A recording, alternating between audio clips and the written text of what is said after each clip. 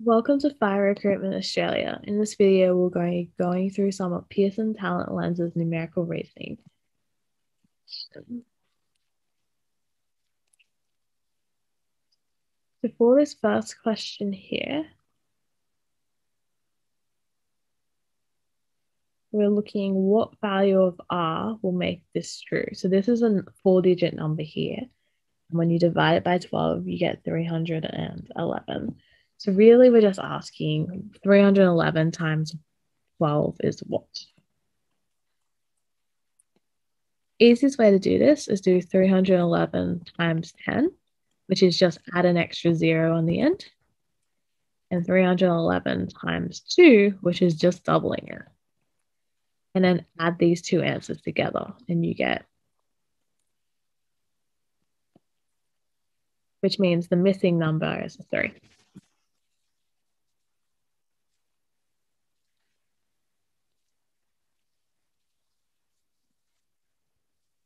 What you have to realize in this question here is that this is the exact same expression on the top and on the bottom. This is the exact same as this, and this is the exact same as this. It's just in different order. And because we're adding just the same number twice, this will be the same number on the top and the same number on the bottom. And when you divide 12 divided by 12, that is 1. 10 divided by 10, that's also 1. So because the top is the same as the bottom, the answer to this expression is 1, and you don't need to calculate anything.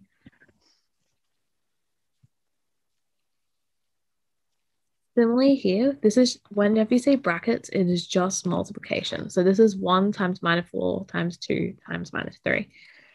So 1 times -4 is -4, times 2 is -8, and then times by -3 will be positive 24. Why? Minus times a minus is a plus, and then 8 times 3 is 24. The answer to this one is none of the above. Welcome to Fire Recruitment Australia. In this series, we're going to go through some of Pearson Talent Lens's relationship questions.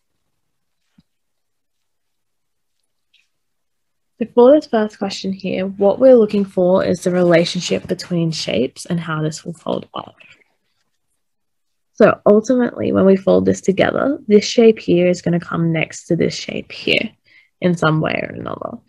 And we know that these squares are basically going to be next to each other. So this is going to rule out C because you'll notice that this shape is not coming next to the other two.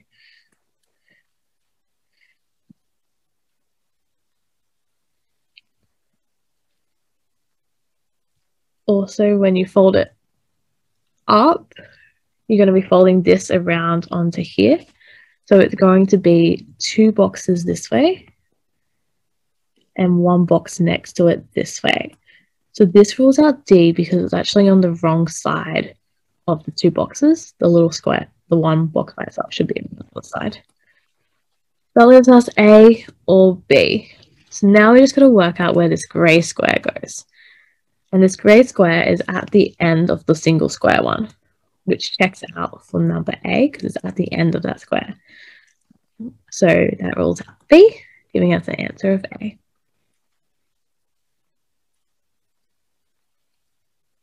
For this next one here, firstly, you realize that there's 1 grey square and 1 grey rectangle. So that rules out A because there's 2 grey rectangles, and rules out D because there's no black rectangle. It also rules out C because we have 2 rectangles in this one, but we only had 1 grey rectangle. So that gives us an answer of B.